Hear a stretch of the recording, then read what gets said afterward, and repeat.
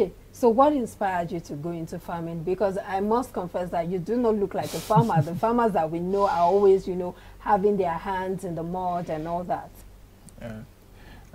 What actually made me go into farming, first of all, honestly, is in pursuit of vision.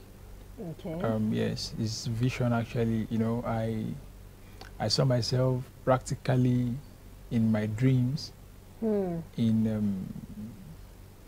my dreams, most especially revelation, and I should go into farming. Wow. And there was a scripture that backed it.